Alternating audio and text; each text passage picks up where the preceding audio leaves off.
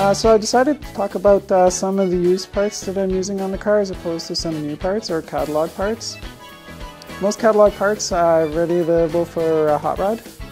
When it's a rat rod, it's more acquired parts because you're going on a budget. And most rat rods range between to 5,000. If you're going to bag it, you may reach 8,000. Hence, there's no paint on the car, and there's a lot of trading and bartering going around for all the parts you need. I have this piece here that I've traded. It's off of race cars again. It's a grill insert for a race car on the bottom of the Red Sport. I actually shrunk the rad shroud down to one that covers the radiator. I bronzed it in, and I actually used this material inside of there, and I find it looks pretty good, for the price wise, this rad shroud came out nice. I also sanded it down to get a little bit of the patina going. This is the patina I'm going to be using throughout the build of the car. I'm going to do the headlights the same way, and whatever other metals that I can make it match, I'll use it. I find it looks great. It looks like an old wore out bomber's jacket. It's kind of the patina that goes with the rat rod. Also, I'm going to be using the Chrome Lady. She seems to be the winner on the Picker's Choice, so I'm going to go with it. I'm going to make a bracket for her as well. She'll look good on the car. The radiator is a radiator acquired out of an older truck. It's a big 4-core radiator.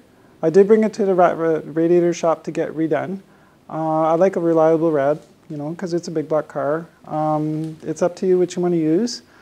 This one, for the price, it was okay. With the trades I got in it, it's worth it to me to have a little bit of security in the cooling system of the car. Going along with the cooling system, if you notice, the radiator cap is a little bit lower than the engine. I'm not going to be able to fill it properly. So I acquired a reservoir tank from an old race car. Once again, from a dirt track car. I'm going to mount it to the firewall. It'll be high enough. Put my rad cap on here and problem solved, Once again, another part that I picked up, and I got this one for free. They were going to throw it out. Back to most of my parts. The front carburetor and the tunnel ram, which is a dual carb tunnel ram. I've traded a carburetor. I traded a Holley for this carburetor because the Holley was too big. This is a 600 CFM carburetor. I'm looking to get another one. If not, I do have a Q-Jack. It'll work. It'll kind of work. If I can find another carter, I will. But once again, I'm trying to keep within budget. The tunnel ram I got on eBay. The engine, I've pulled many engines out of a car and trucks. This one was one of 5 that I've pulled out, and it was actually very clean. I just put a thumper cam in it, just for effect when I'm running down the road. This is not a drag car. It's more of a cruising type of car. So the engine runs great. The other issue I had, though, like I was talking about used parts, this is a Hall effect ignition from a GM. So I had it working with the engine. I had it fired up with the engine, but there's miscellaneous wires and all kinds of pieces that were matched up in it. It'll kind of work. But then I went and put the tunnel ram on the motor, and the distributor's too wide. I can't put the cap on the distributor. So I was going to source out another distributor, points type distributor, which is smaller in diameter, and refurbish it.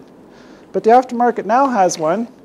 You can get a ready-to-run distributor, fully ready to run, wires into your battery and your ignition system. Everything's in it for roughly $100. It's not worth it to go on eBay to try to buy a used one unless I'm running a numbers matching car and I want to keep the distributor fully original. This is a way better choice for me. It fits with the tunnel ram. It's a direct bolt-in. I know it's reliable because everything's brand new in it. So since I saved money with the distributor, I went and got myself a set of wires. I got, they're a little bit fatter wires because the engine's so big and the engine's exposed. I'm going to use the wires as a decor at the same time. They have a little bit more resistance. A little bit more resistance in the wire. I opted to go get a nice brand new coil as well. So I did sneak out of the barter trade system for the rat rod, but it's kind of like necessary parts. I think the ignition system is like the nervous system of the car. The oil system's like the blood system. You always want to have clean oil and a new oil filter. Same with the ignition system. I don't want to short circuit in the central nervous system of the car. I'm going to have myself some trouble down the road. And here we have those airbags. I could have used secondhand airbags from an old transport truck because transports run on air. The bags are a little bit bigger. They're cumbersome.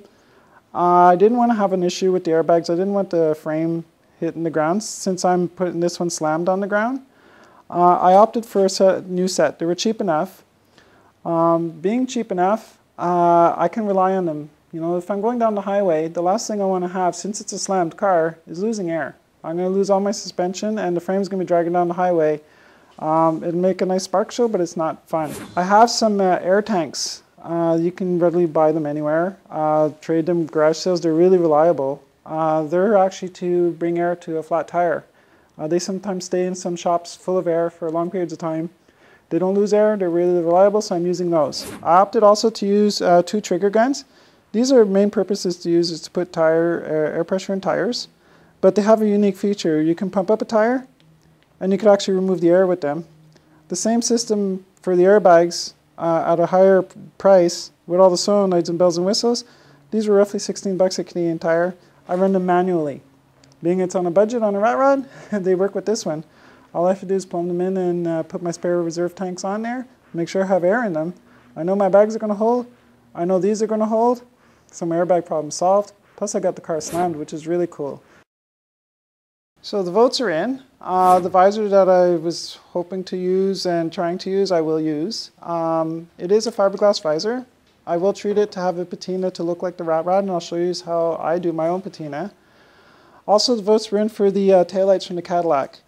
I was going to try to cheap out and put the other lights on in a quick way. Frenching these in actually looked better. I was going to put them in sideways in the car, but we've tried different variations, and it looks like up and down is going to be pretty good on each side of the car. And they have the 3 lights in them. I have my parking light, my flasher and brake light, and I have my other parking light with an extra brake light on them as well. So they have everything integrated in them. All I have to do is cut the body up and French them in. That'll be on one of the videos you'll see in the future too, how I do these in the car as well. You could pick these up at a scrapper pretty cheap if you go get them yourself. They're pretty much available at any Cadillac from the 90s. So, if you have any questions or comments about what I'm doing, go on ratrodnorth.com, go on the forum, let me know what you think. It's been great so far. I mean, look at all the inputs we have. We have the lady in the front, we got the Cadillac taillights in the back, the rad shroud is all done. I really appreciate everybody participating and watching my videos. So stay tuned and watch the next videos coming up, and thanks for watching ratrodnorth.com.